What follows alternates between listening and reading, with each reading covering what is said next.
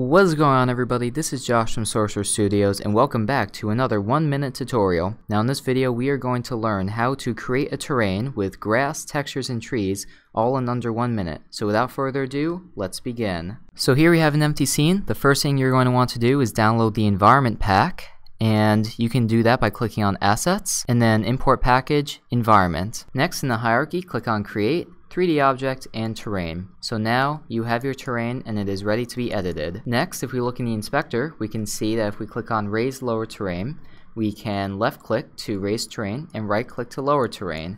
And we can adjust the brush size and opacity and adjust that to however you want. The next tab is our Textures tab, and you can click on it with the paintbrush. So click Edit Textures, Add Textures, and select a texture, and we'll add grass, and that will add grass. Next, if you click on the tree, we can paint trees, so we can edit trees, add tree, and then in the environment pack I'm going to select broadleaf desktop, and you can left click to place trees however you want, and there are some settings here that you can play around with. Finally, we can add details, so if we click on paint details, edit details, add grass texture, and the detail texture we can type in grass.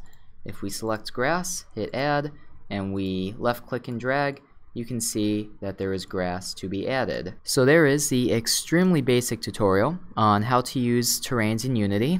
This is mainly for the absolute beginner, but I will definitely go over it in a longer tutorial. So I hope I taught you the very basic, and I will see you guys in the next video. Goodbye.